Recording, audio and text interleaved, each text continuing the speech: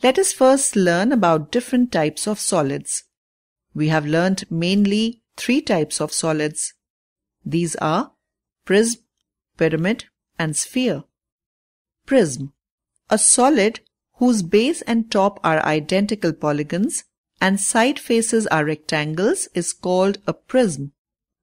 The figure on screen represents a square prism whose base and top are congruent squares.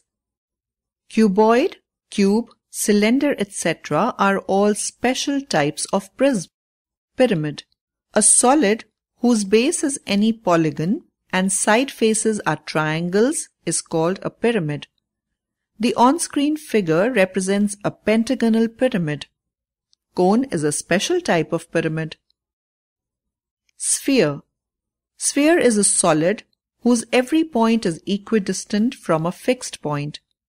The on-screen figure represents a sphere. Cricket ball, football, etc. are spheres.